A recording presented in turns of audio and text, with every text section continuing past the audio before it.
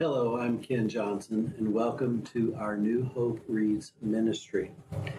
Members of our fellowship began reading the one-year Chronological Bible a few years ago, and we wanted to extend the invitation to you to read through the Bible with us as we consider God's Word on a daily basis. Our hope is that you will join us with these Bible readings each day, and that this will be a blessing for you. Okay, January 23rd, Eliphaz's second response to Job, Job 15, 1-35. Then Eliphaz the Temanite replied, "A wise man wouldn't answer with such empty talk. You're nothing but a windbag. The wise don't engage in empty chatter. What good are such words? Have you no fear of God, no reverence for Him? Your sins are telling your mouth what to say. Your words are based on clever deception. Your own mouth condemns you, not I. Your own lips testify against you. Were you the first person ever born? Were you born before the hills were made? Were you listening at God's secret counsel? Do you have a monopoly on wisdom? What do you know that we don't? What do you understand that we do not? On our side are aged, gray-haired men, much older than your father. Is God's comfort too little for you? Is His gentle word not enough? What has taken away your reason? What has weakened your vision that you turn against God and say all these evil things? Can any mortal be pure? Can anyone born of a woman be just? Look, God does not even trust the angels. Even the heavens are not absolutely pure in His sight. How much less pure is a corrupt and sinful person with a thirst for wickedness? If you will listen, I will show you. I will answer you from my own experience. And it is confirmed by the reports of wise men who have heard the same thing from their fathers, from those to whom the land was given, long before any foreigners arrived. The wicked writhe in pain throughout their lives. Years of trouble are stored up for their ruthlessness. The sounds of terror rings in their ears, and even on good days, they fear the attack of the destroyer. They dare not go out into the darkness for fear they will be murdered. They wander around saying, "Where can I find bread?" They know their day of destruction is near. That dark day terrifies them. They live in distress and anguish like a king preparing for battle. For they shake their fists at God, defying the Almighty. Holding their strong shields, they defiantly charge against Him. These wicked people are heavy and prosperous. Their waists bulge with fat, but their cities will be ruined. They will live in abandoned houses that are ready to tumble down. Their riches will not last, and their wealth will not endure. Their possessions will no longer spread across the horizon. They will not escape the darkness. The burning sun will wither their shoots, and the breath of God will destroy them.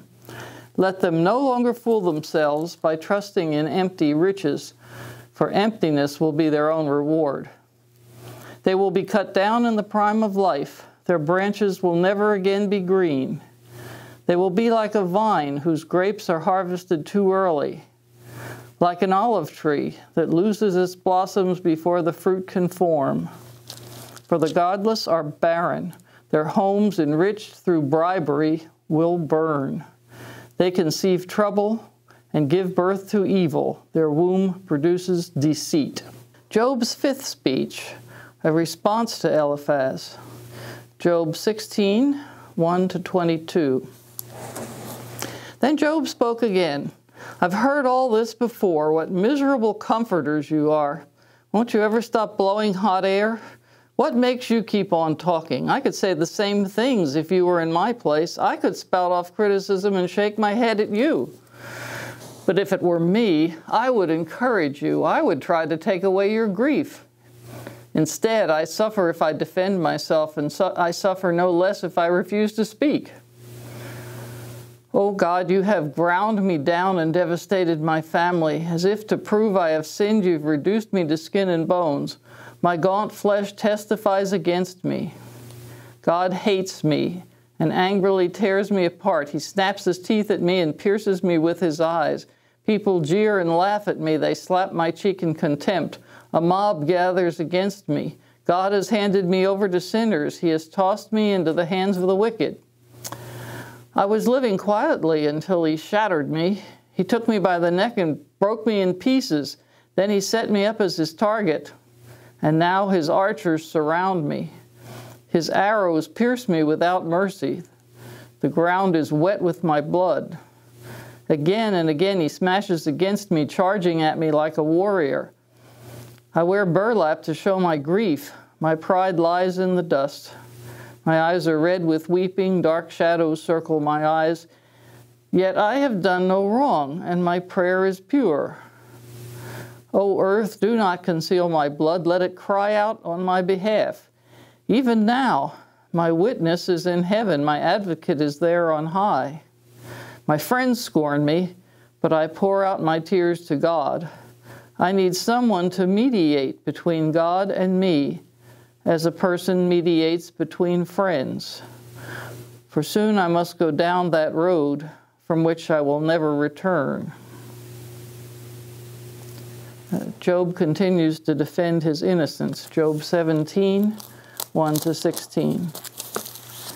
My spirit is crushed, and my life is nearly snuffed out. The grave is ready to receive me. I am surrounded by mockers. I watch how bitterly they taunt me. You must defend my innocence, O God, since no one else will stand up for me. You have closed their minds to understanding, but do not let them triumph. They betray their friends for their own advantage, so let their children faint with hunger. God has made a mockery of me among the people. They spit in my face. My eyes are swollen with weeping, and I am but a shadow of my former self. The virtuous are horrified when they see me. The innocent rise up against the ungodly. The righteous keep moving forward, and those with clean hands become stronger and stronger. As for all of you, come back with a better argument, though I still won't find a wise man among you. My days are over. My hopes have disappeared. My heart's desires are broken. These men say that night is day. They claim that darkness is light. What if I go to the grave and make my bed in darkness? What if I call the grave my father and the maggot my mother or sister? Where then is my hope? Can anyone find it? No, my hope will go down with me to the grave. We will rest together in the dust. Bildad's second response to Job, Job 18, 1-21. Then Bildad the Shuhite replied, "How long before you stop talking? Speak sense if you want us to answer. Do you think we're animals? Do you think we're stupid? You may tear out your hair in anger, but will that destroy the earth? Will it make rocks tremble? Surely the light of the wicked will be snuffed out. The sparks of their fire will not glow.